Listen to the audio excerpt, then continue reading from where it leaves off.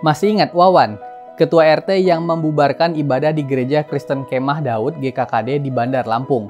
Kabar terbaru, Wawan tidak ditahan oleh Kejaksaan Negeri Kejari Bandar Lampung. Menurut Kejari Bandar Lampung, perbuatan Wawan tidak cukup bukti untuk dikategorikan sebagai penistaan agama. Ditambah, surat penangguhan penahanan dari istri dan tim kuasa hukum Wawan sudah dilayangkan. Karena itu, Kejari Bandar Lampung memutuskan Wawan tidak ditahan. Bahkan, kabarnya Kejari Bandar Lampung juga membuka peluang menghentikan kasus ini melalui restoratif justice. Dengan kata lain, Kejari Bandar Lampung ingin agar Wawan dan korban berdamai.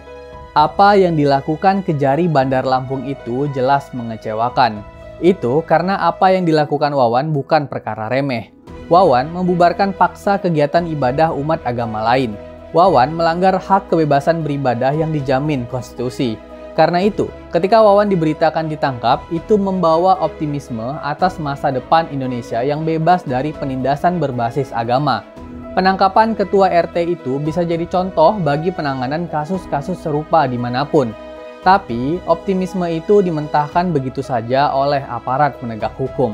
Jadi, jangan berharap bila di kemudian hari ada efek jera bagi pelaku pembubaran paksa kegiatan beribadah. Mudah-mudahan ada koreksi dari pemerintah pusat terhadap keputusan Kejari Bandar Lampung itu. Hukum pelaku pembubaran paksa kegiatan beribadah.